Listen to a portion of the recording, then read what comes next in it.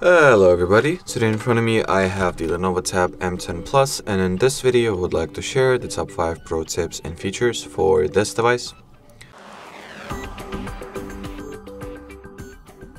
So to begin with, I would like to demonstrate that you can set up and use the face recognition feature that, well, obviously allows you to unlock the screen, the display of your device with your own face once set up. So in order to do that, you have to launch settings, then enter the security category. After that, go for the dedicated face recognition category or field, whatever. Prior to setting it up, we have to also choose which backup method, which screen lock method we will use as our backup. So we can either go for pattern, PIN, or password. I'll go with pattern. Draw the pattern and confirm it by redrawing the pattern that I want to use further. Then tap on the continue button. Start scanning the face. Just place it inside this little circle frame, which I'll obviously do off the screen real quick. Alrighty, so in my case the face recognition has been set. Let me quickly go ahead and test it out, see how well it works. Alrighty, this display gets unlocked. Once I'm not aligning it with my face, it does not.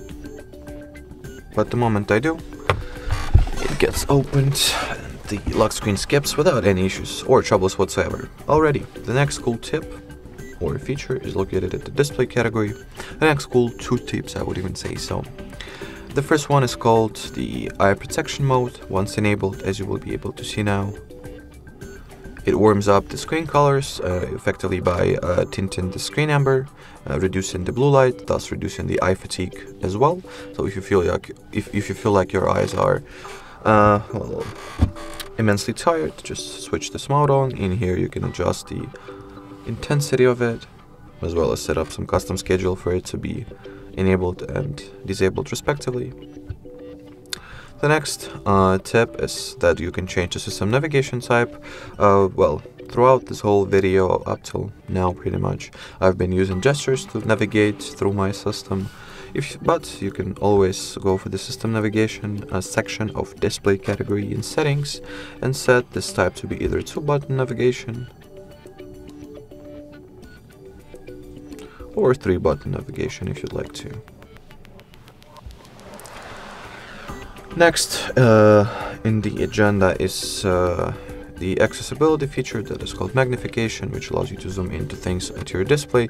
In order to enable it, you have to enter the accessibility category of settings and then find the magnification field. In here, choose how you would like for it to be enabled. I'll go with shortcut, let's say, and use the gesture.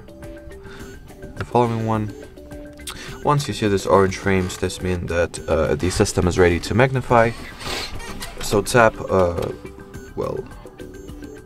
whatever you would like to zoom, let's say here.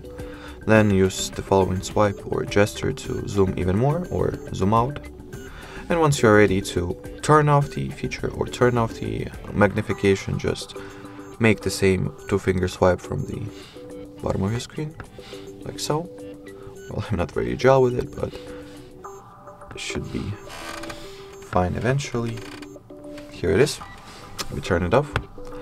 Alrighty, and fifth and final tip slash feature. It is a very small one, a dessert, if you would. So right now, as you can see, in order for me to see the battery percentage, I have to open up the notification and control center. But if I would like for it to be right next to the battery icon at the status bar, I'll need to open the battery category of settings and turn on this little switch. It says battery percentage. And as you can see, the battery percentage has been successfully revealed and will stay like so next to the battery icon. Alrighty, so that would be it, not only for the final tip but for this video in general. Thank you so much for watching, and bye bye.